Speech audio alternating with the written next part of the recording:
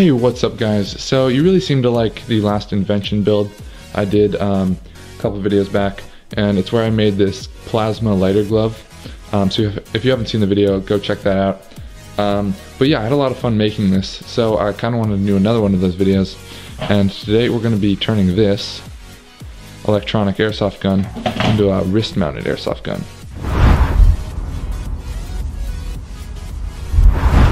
So some of you guys may remember last summer I made an Iron Man suit. We can actually go ahead and turn it on.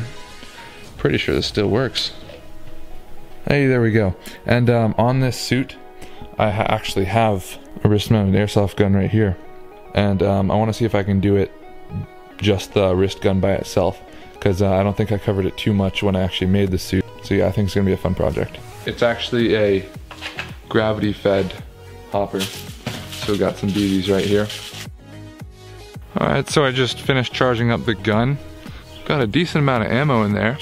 When I try to shoot it, nothing comes out, see? This should hurt. This should really hurt. But nothing comes out. So yeah, let's go ahead and rip this thing open and see what we can do with it.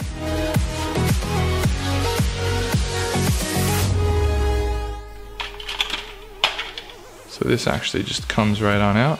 And look at it, it's already in its own little casing, so that's why I originally used this gun. So we got it all apart, and we also got a wrist strap. The only problem, it's a really terrible color of beige, so we're gonna have to do something about this.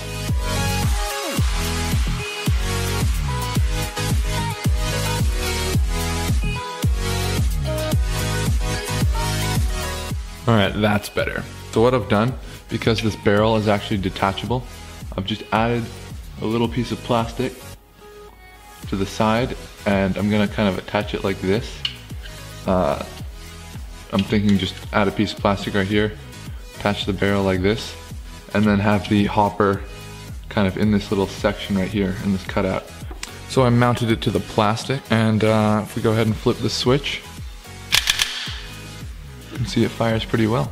So if we actually take a BB and drop it down into the chamber, and it shot way over there.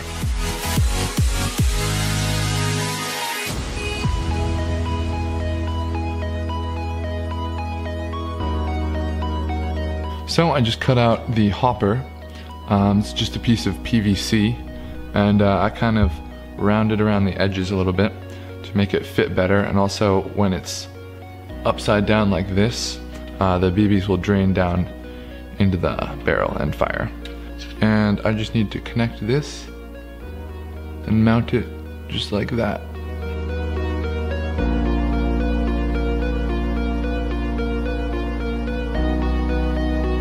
So the way I'm planning on loading the BBs is I have this band right here that I just flick off, and this thing opens up right here, and I can just put BBs in and close it up and just slip this thing back on. And then yeah, that should work. So the plan to attach this is to use a little bit of wire, I think. That would be the easiest way. And just kind of mount this on, and then mount the battery on the other side.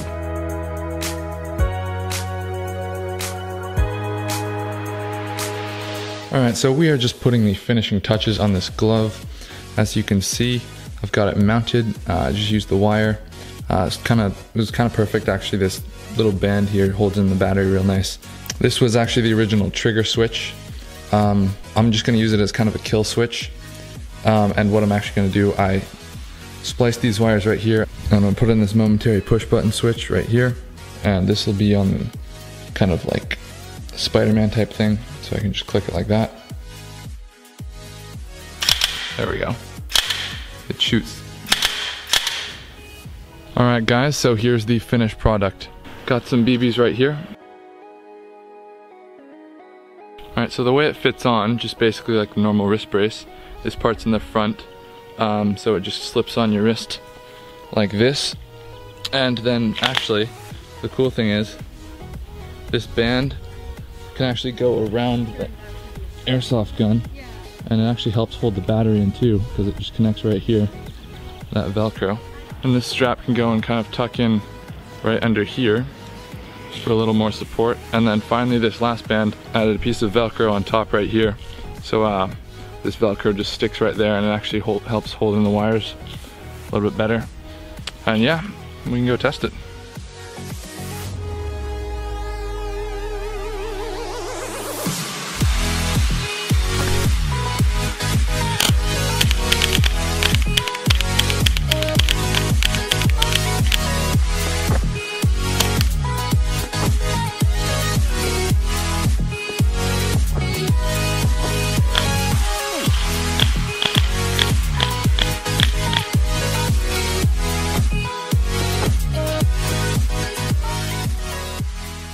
So there you go, guys.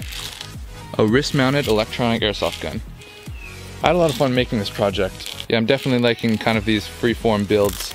Let me know in the comments if you guys want me to do more, if you have any cool ideas of stuff I can make. So yeah, like it, share it, all that good stuff. Click that subscribe button if you haven't already. You want to see some more cool videos. So that's about all I've got for today, guys. So I'll catch you in the next one.